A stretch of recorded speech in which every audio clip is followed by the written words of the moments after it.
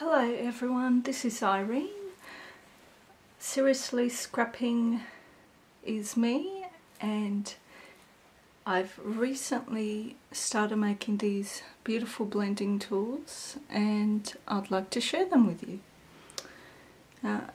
As you can see, they've been customized. I've painted them and added some embellishments to the knobs, just a big brad and some cord rope and buttons and a little coiled little rope thing there with the braid in the middle.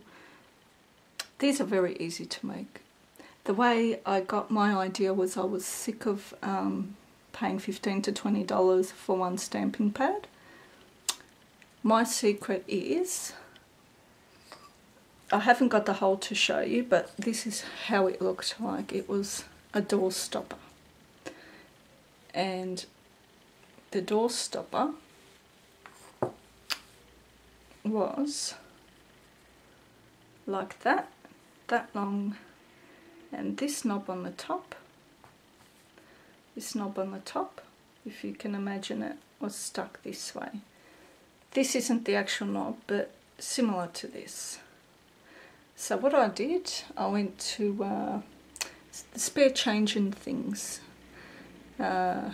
any cheap Asian variety shop. Went to the hardware section bit and I bought this mini wood cutter over here, if you can see that. Just move that out the way. This cost $2.50. If you have something that chops wood, great. If not, that's all I did it with. And if you could imagine this being whole, I'll give you a proper tutorial if I get people wanting to see it. Just leave comments stating that and I'll do it. All I did was, if you could just bring that down, if you could imagine, yeah, I mean, don't have to be strong. I'm no wood expert, and yeah, you know, it takes a bit of muscle, not too much. So you chop that part off, and then you end up with that block, and then you chop this part, which is up here, off. So I chopped that off. Got my hot glue gun, stuck those two pieces on there.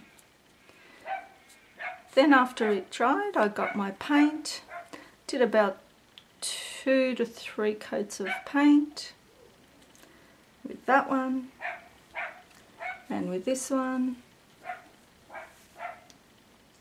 and that's all.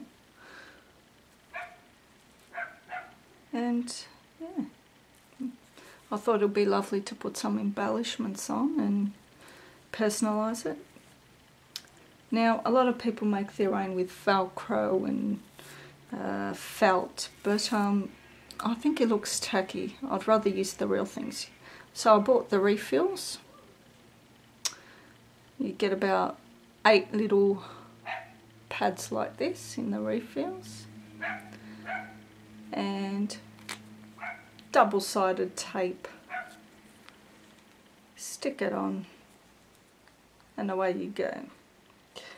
You can get the mounted double-sided tape and just put one bit there so it's all even, and that's all. And you can change them, stick them back on. If you want it permanently down there, you know, you can get your hot glue gun and stick on the double mounting tape and stick some onto that and stick it on there. And I'll tell you what, unbelievable. They feel like $1,000,000. So if you want to see a tutorial on step by step how to make them, or if you even want me to sell you some, please leave a comment. Thank you. Bye-bye.